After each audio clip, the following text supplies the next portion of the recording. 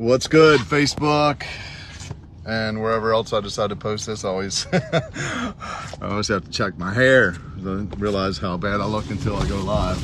I don't realize how bad I look until I go live. Hey, do me a favor, drop me a comment, say hello, let me know that you were here, whether you're watching live or you're watching a replay.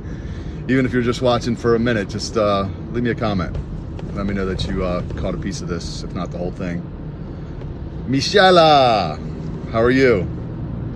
Anyway, I'm just leaving the flea market over here at North Point. Picked up a few things and thought I would make a quick live video just to kind of encourage everybody to get out there and start preparing for what's coming down the pipe. Made a video about a week ago encouraging people to go out, transfer their cash to silver, told them to start a food pantry, told some people to buy a shotgun, you know, like home protection wouldn't be a bad idea, depending on how you feel about guns. But yeah, so I'm just kind of, you know, practicing what I preach. I went out and I got 3 big bags of almonds, 2.5 pounds each. Got some big bags of coffee, you can see here. Got some protein powder, just some things that I use on the regular, because I'm like, you know, I mean, I'm saying this for you. I say if I'm wrong, you know, but I know that I'm not wrong. I'm telling you 100%. I'm staking my reputation on this, that it happens. The Holy Spirit told me this 23 years ago, and I've been saying it ever since. So there'd be really no reason for me to tell people to do this if I wasn't really sure that I was right, you know, because if it doesn't happen, then, you know, I'm staking my reputation on it, like I said. So anyway, but if I was wrong, you know, like let's say you go out and you buy extra things that you need, you're just going to use them anyway, right? You're going to use them over time. And the way inflation's going, things are only becoming more and more expensive. So again, I'm not an economist, but you know, if you look at countries like Argentina, for example, where the currency collapsed, things got so expensive, you know, like just household food, you know, basic items, they became unaffordable. So people were literally starving. So what I would encourage you is whatever you use on the regular, just go out and buy extra of it, you know, buy more. If you want to transfer some of your cash to silver, which I did because the currency's losing its value, because they printed so much money, I guess. And there's something going on. Let me just really quickly tell you about this, because I've done some research on why this is happening. And just the other day, China and Brazil announced that they are going to get away from the dollar. You can Google it. So there was something called the petrodollar, which our dollar was linked to oil. You know, basically Saudi Arabia had agreed with us for the last like 60 years to only sell their oil to other countries in dollars, no other currency. So all these other countries around the world had to have reserves of our money, which allowed us to print a lot of money even though it wasn't backed by anything.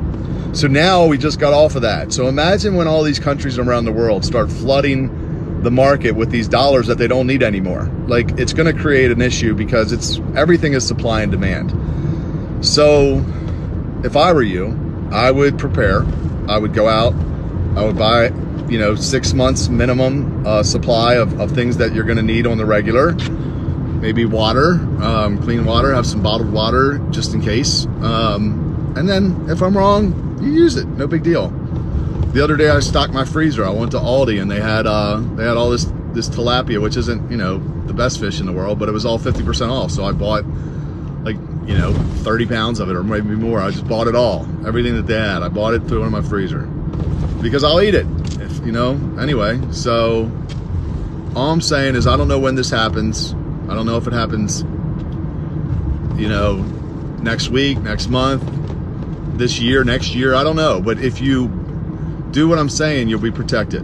You'll at least some, you know, and above everything that I'm telling you, number one, get close to Jesus, because it's going to be the safest place to be when this world goes into a tailspin, more than it is now, which is what's going to happen as we lead up to the end. And I know it sounds crazy, but as we lead up to the end, you know, the prophesied second coming of Jesus, like he's really going to come back. You know, people think, I told my mom that the other day.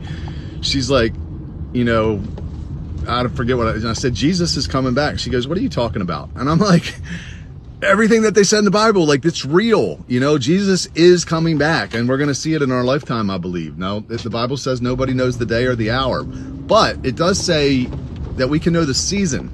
You know, like it says, when you see these things begin to happen, look up, because your redemption draws near. And if you look at the world, shit got really crazy in the last couple of years. Since, I mean, it was crazy before, but since 2020, things got really weird. And that is our sign to look up, that our redemption is drawing near. And if you believe what the Bible says, that it says the beginning of birth pains, you know, if you look at like COVID, that was a birth pain. And what happens with birth pains until the baby gets born? They become more frequent and they become more intense.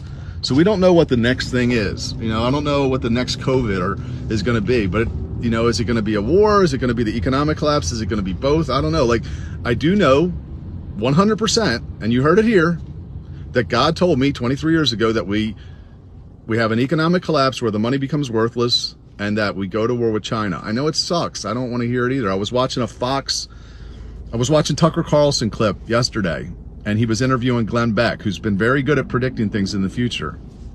Not prophesying. He just kind of sees the way things are going, and he's called some things right, a lot of things right.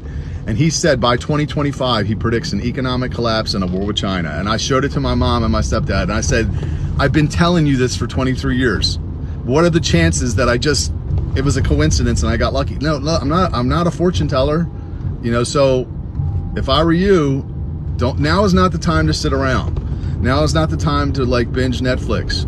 Look, I mean, and trust me, I watched Surviving R. Kelly last night. I watched a couple episodes. Not to say you can't, but I'm saying prepare. Just be smart. Don't panic. You know, I'm not telling you to panic at all, because if you're a Christian, there's nothing to be scared of. We know where we're going, and in the end, we win. Now, it might be rough before then. I want to be as comfortable as possible until Jesus comes back. You know, like that's what I told somebody the other day. I'm like, I ain't afraid of dying at all. I'm not afraid of any of it. But I want to be as comfortable. I don't want to starve before he comes back, you know, like, so I want to do my best to prepare. As I told someone else, even Joseph, you know, when he knew that there was going to be a famine, when he knew that there was going to be 7 years of famine, they prepared. And because they prepared, they weathered the storm. So, you know, like I went to the flea market because you get a lot more for the money there. You know, so you can buy some things in bulk for like half the price that you can get them anywhere else. So you just be smart, you know, use wisdom. Get tied into a faith community, and if you're not a Christian, get tied into a city fan, because I'm telling you, that's going to be really important too. When all this goes down, is you're going to need people that have resources. They might have a place for you to stay. They might have gas or food or whatever, just comfort, you know, be able to, whatever. So community is going to be very important when this all goes down. So I would be cultivating that now. I would be cultivating my relationship with God now too, so that you can hear his voice, so that you recognize his voice, because it's going to be a lot of distraction. There's going to be a lot of chaos, and you want to know what God is telling you to do, because he's going to be the good shepherd to lead you.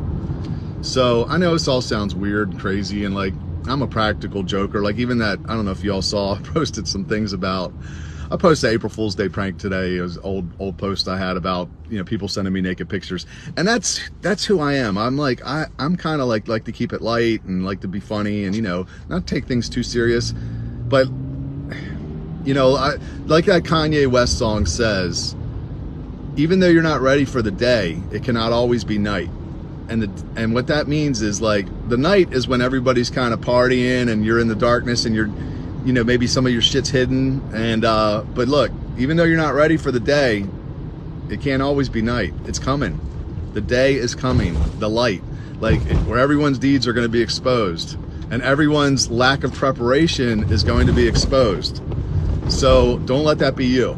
You know, if you want to get silver, call my boy Derek Soulakis at Monex. They have low minimums and they have lower fees than anywhere else. It's 1-800-444-8317. Tell them I sent you. I've used them many times. They're very reputable.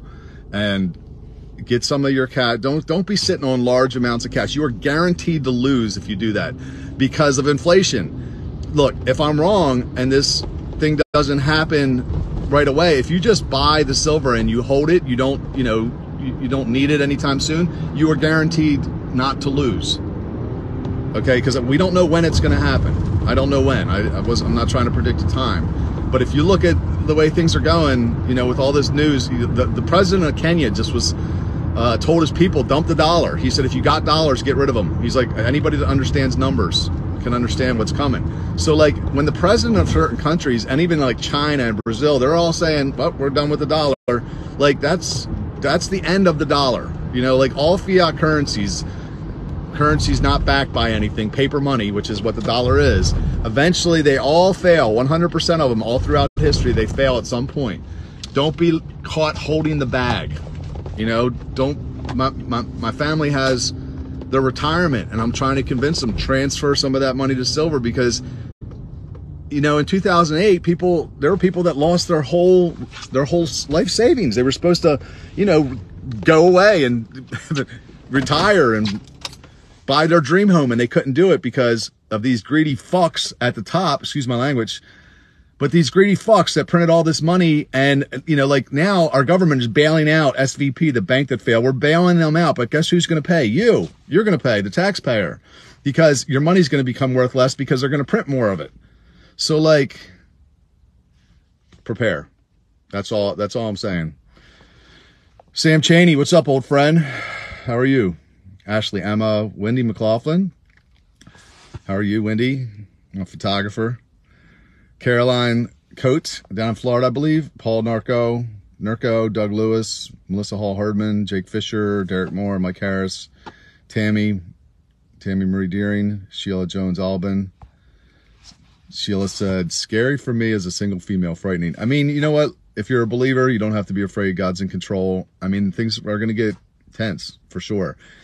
Cultivate a community, you know, plug in with a city fam if there's one close. If not, find a good faith community. Even if you're not a Christian, I would suggest you find a faith community. Why? Because it's part of our teaching that we have to take care of each other. You know, like, even if you're not a believer, they're good people. You know, most of them. Some of them are, I get it, are kind of weird. And sometimes, you know, maybe they're boring or whatever. I've experienced all that. But they're really good people generally. So, not always, but generally. Nicole Miner, how are you? Carolina Bornstein, Katie Walbert. Love you guys. Thanks for watching. You know, I wish I could convey more strongly, you know, like, to go out and do this, because it's serious, you know, and it's, yeah. Anyway, talk to y'all later. Have a good weekend. See ya.